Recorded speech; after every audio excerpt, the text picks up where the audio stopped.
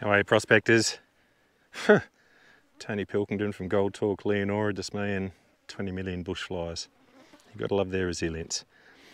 Well, another interesting day, Sunday, and poor old Daisy Teaspoons has done a starter motor, and that's life, operate error. So probably the next couple of days before that gets up to Leonora, and then we'll be back into dry blowing. But we always have plenty of irons in the fire, and this is one of our other projects we've been working on for years and years and years. And thought, well, why not? We'll come out and be out here. It's actually nice because Goosebumps, our D6, and Rosie, our excavator, the big girl, is out here. And geez, it's nice being on a decent sized excavator. I love Daisy Teaspoons, but it's just bloody small, only 13 tonne. So what we're doing is we are trying to find a route, and we've worked a lot of the alluvials around here, and there could definitely be some good pockets, but most of the area behind me has been worked pretty hard, and you know, without being stupid about it, probably 500-600 ounces has come off it. So what we're doing now is seeing if we can find what's feeding it. And a few years back, this will be a little bit hard to show, but we'll give it a whirl. A few years back, we dug up this bundi, and I kept it out here under the tree because just as a bit of a reminder that what we're going to be looking for.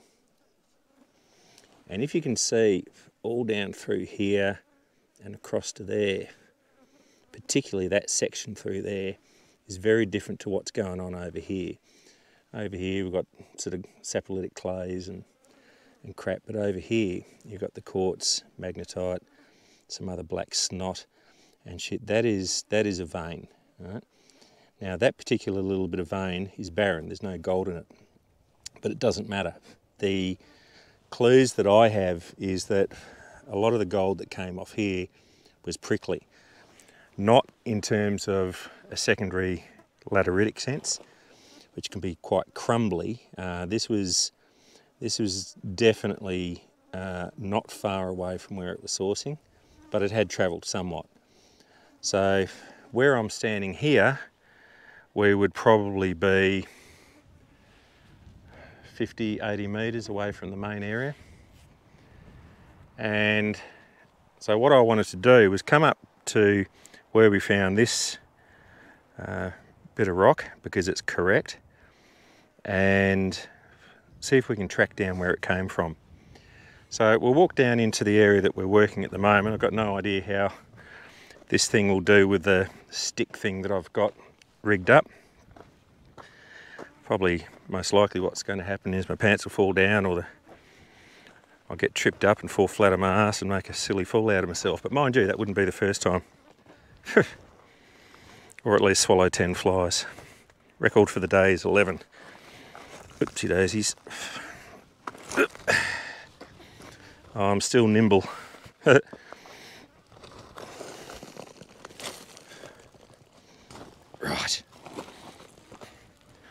There we go.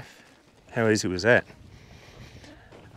So what we've done is, I did another video of this thing a while back, and we picked up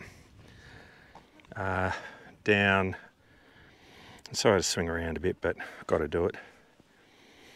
Down around there, we're picking up a vein, or not so much the vein, we're picking up a stringer, picking up a little bit of quartz, again, quite what we call buck quartz, quite white.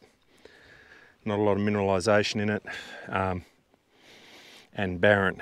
Again, I don't know how well this will come up, but the seam starts over there and travels down. I can see a little bit of quartz in the wall and down to there, and that'll keep going off in that direction, which is good because that's in the direction of the main patch area.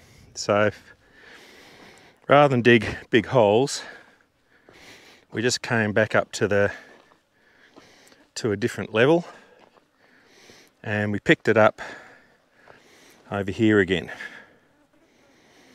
All right, so basically it's a bit hard to sort of try and describe it, but that little seam there, that leader, is going at that angle, like so.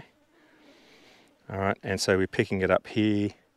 It would have been 6 foot over there at the surface, because we're down about 2 metres, maximum 1.8, something like, actually only about 1.8.